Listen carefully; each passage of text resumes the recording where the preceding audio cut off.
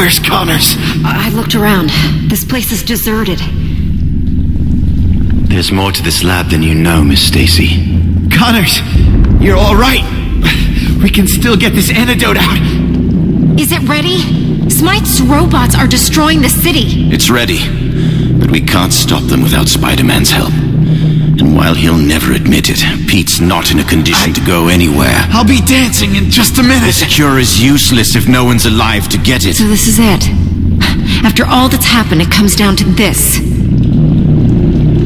I swore never again to touch this. But I must. God help me. What do you... Wait, what is that? If I can get back here before it completely takes over, I might still have a chance. No! Tell me that is not what I think it is, Connors.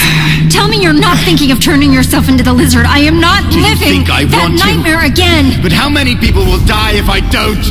My father died, you bastard! You have been planning this all along! Stop it, Gwen!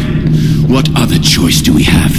With Peter in his condition, the lizard is the only one strong enough to stop Smite. You're not a superhero. You are a monster! I'm not a monster. I'm not a superhero. I'm a scientist. Now listen to me. There's a time window before the lizard brain takes over. A window where I'm in control. I can use the lizard's powers to defeat the robots. And I swear I'll be back before it takes over. It's our only hope.